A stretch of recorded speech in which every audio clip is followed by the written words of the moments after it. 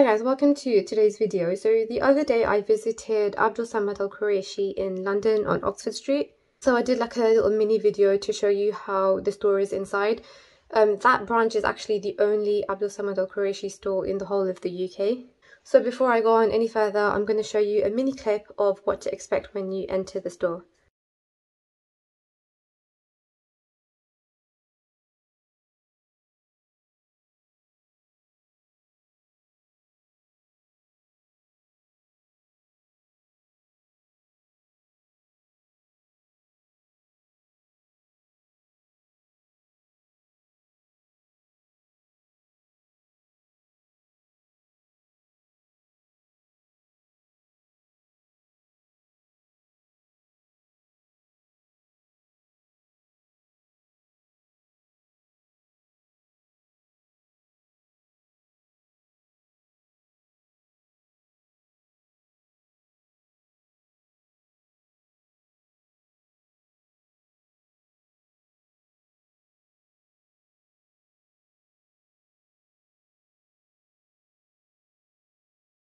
So that was Abdul Qurashi in London on Oxford Street. As you can see, there was like barriers in front of the fragrances. So as a customer, you can't cross over those fragrances, you can't touch the fragrances, you can't even like pick a bottle up and smell it yourself. You have to tell the sales assistant what you want to smell, and they kind of give you a tester or a strip, or they can put it on your hand as well. They don't mind doing that.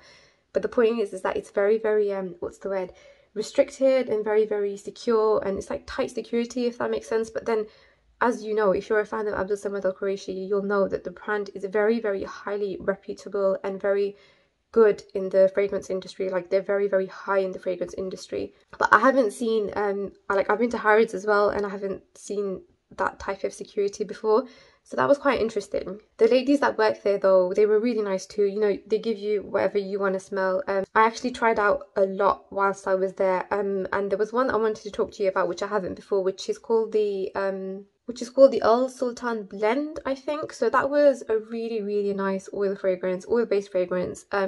It was a very nice Middle Eastern, beautiful fragrance. But the problem with that is that it's not one that will be liked in the Western world, if that makes sense. So it has like a slight skanky smell, if that makes sense, but not too skanky, just a little bit.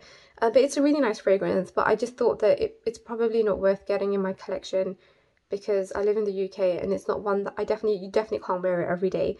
And even if I wore it at like an occasion, at a wedding or an Eid, for example, I don't think it would go down well with the people around me. So the Al Sultan blend is actually really nice, and I do recommend you to try it if you're in Abdul Qurashi. But as I said, it just really depends on where you are and the people you're around. But that's one thing that I can't really add to my collection at the moment. So two things I did get whilst I was there, which I'm going to unbox for you today, are these massive, massive boxes. So this is Safari Incense, which is the perfume version. And then we've got the original Safari, but in an oil version. So I'm trying to think which one shall I unbox first. So I'm going to unbox this first, because the Safari Incense, I didn't try that before. It was the first time I tried it was when I went to the store, and you guys are probably curious about that as well. So I think most of you have probably tried the original Safari, but I'm going to unbox this for you and show you what the oil version looks like. Of course, with oil fragrances, they are 100% alcohol free. And then on the back, you've got information about where the fragrance was made, and it was actually made in Mecca, in Saudi Arabia. So that's very, very interesting. So this is the 12ml. Oh, I'm holding it the wrong way. So this is the 12ml bottle, and it is really heavy. So let's unbox it and show you what it looks like.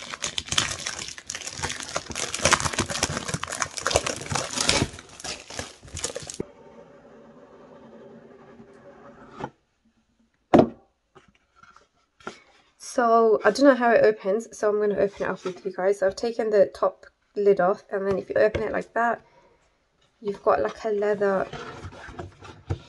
box inside. And again, you've just got the name, information on the back, and the name of the fragrance house on top. And then if you open it, you've got the fragrance sitting inside, and this is actually really interesting and so cool. So this is the original bottle of the original Safari fragrance by Abdul Al Qurashi in a 12 ml oil version. So if you've seen my review on Safari Extreme, you'll see that the bottle is quite similar but a little bit darker in colour. But the bottles are so luxurious, like they just represent royalty. There's nothing blingy about this bottle, if that makes sense. It's not covered in diamonds and things like that, but it's so beautiful. The finishing is just so amazing, and just when you look at it, it just looks like royalty. So it comes, as I said, it comes inside this leather box, sorry, and it sits inside this like leather cushion.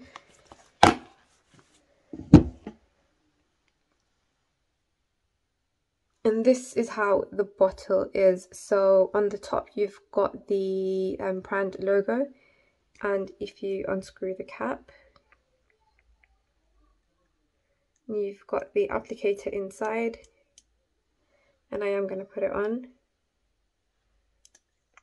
Oh, I can smell it already, wow. That is beautiful, oh my god, like that definitely deserves a review in the next couple of weeks. That's how absolutely stunning it is, and I really want to see like how long it lasts. In terms of projection, it's really, really good as well. It's like a woody fragrance with an equal balance with vanilla. It's so beautiful.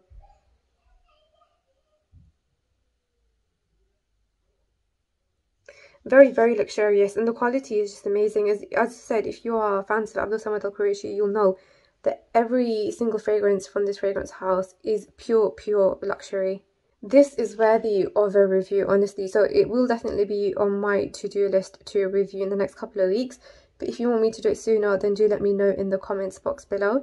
So that is the original Safari by Abdul Al Qurashi in the oil format.